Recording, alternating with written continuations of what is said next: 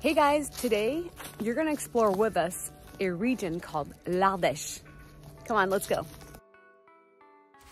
So we are in Jaujac, which is a charming village located in the Ardèche department in the Auvergne-Rhône-Alpes region of southern France. So it's known for its rich history and has several unique features I can't wait to show you. Places to explore, different places you may want to visit, and definitely some interesting things you're going to want to taste. So let me share some historical and unique aspects of Jaujac. The first thing I want to talk about are the volcanic origins. Jaujac, and I would say just central Ardèche, is situated at the foot of an ancient volcanic crater, which is part of a larger volcanic field of the Monts d'Ardèche.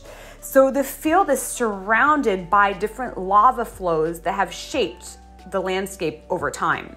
And the most famous of these flows is called the Coulée de Lave de Jaujac, and it has a spectacular lava flow that can still be seen today and that forms the village's natural surroundings. Other historical places you may want to visit may be the castle, the Château de Castrovieille, which is a notable landmark in Jaujac. So this castle dates from the 12th century, but it's been modified over centuries and reflects different and a variety really of architectural styles. Another one is the bridge. So it's the Pont de Châtelas, and it's an old stone bridge that spans the Lignon River. So it's really beautiful, as you may see.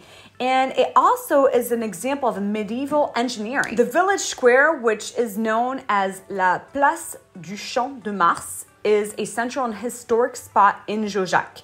It's surrounded by traditional stone homes and hosts a weekly market. And there's so much going on in the village with festivals and gatherings and basically just a vibrant village life. The Church of Saint-Bonnet is a significant religious and historical monument as well. And it dates again back also from the 12th century. It's gone through different restorations, but it's known for its distinguished bell tower. So I mentioned a little bit the festivals, but Jaujac is really known for its lively cultural scene and especially its festivals. And some of the different traditions would be like Fête de la Châtaigne, which is a chestnut festival, and there's many other cultural heritages that I'll talk about in a little bit.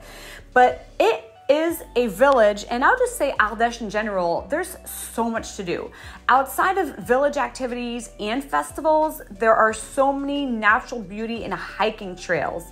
So there's just numerous hiking trails, and all the landscapes are pretty diverse. So you might go through forests, rivers, volcanic landscapes, as I mentioned before, and some of these views really are outstanding, just stunning.